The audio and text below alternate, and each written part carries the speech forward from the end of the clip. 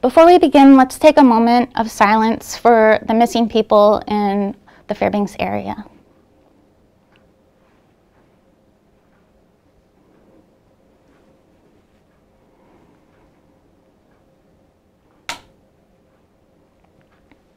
Doyenta. My name is Renee Linton. My family is from Holokchuk. I was born and raised here in Fairbanks. I am the daughter of Peggy Nicholas. I am the granddaughter of the late Wilbert Nicholas Sr. and the late Harriet Nicholas. I am running to be on the FNA board because I feel like I've acquired enough experience to do an excellent job. I received a bachelor's in social work and a business minor in 2010.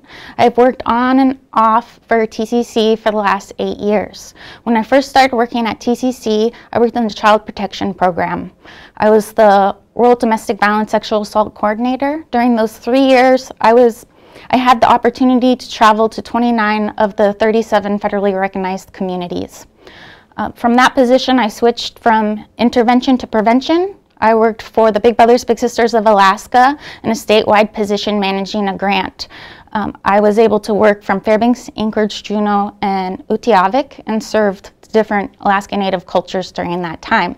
I came back to TCC in 2016 as the Community Planning Coordinator, where I continued working with interior Athabascan tribes with community planning.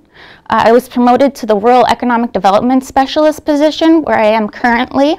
I believe that my current position has prepared me to serve on the board during these COVID pandemic times. And I've come from a really long, strong, resilient background with intelligent women, and I have a desire to make my family proud. And I think everyone reaches that point in their life where they feel like they need to give back or they're looking for their purpose. And I believe my purpose is to serve the Alaska Native people in the Fairbanks area.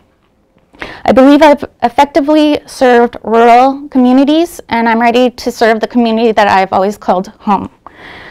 Through my different careers, I had opportunities to serve on various boards like the Stevie's Place, the Child Advocacy Center, the Disability Abuse Response Team, and I was on the committee for Alaska Native Education as a community representative for 1 year.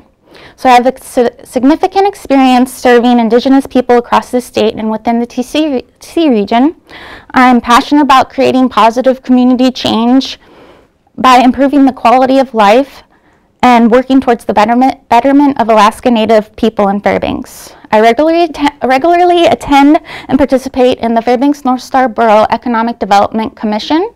Although I'm not a sitting commissioner, I do make public comment on the different items such as the recent Interior Alaska COVID-19 Economic Impact and Recovery Plan. I believe in the programs that FNA has. I feel promoting positive wellness on the community level is crucial for the benefit of people in Fairbanks. If I'm elected, I plan to continue the vision of FNA that we are a unified, healthy, and empowered Native community who embraces all cultures. The current pandemic system has systems changing and adapting in innovative new ways. I feel like I'm a resilient leader who can adapt to these changing times. I am currently working with the Economic Development Administration in creating an economic recovery and resiliency plan for TCC, and then I hope to serve the Fairbanks community to the best of my ability. Thank you for your time and your consideration in voting for me. Please vote on Friday, March 12th, 3 to 7 at the Tribal Hall in Abessi.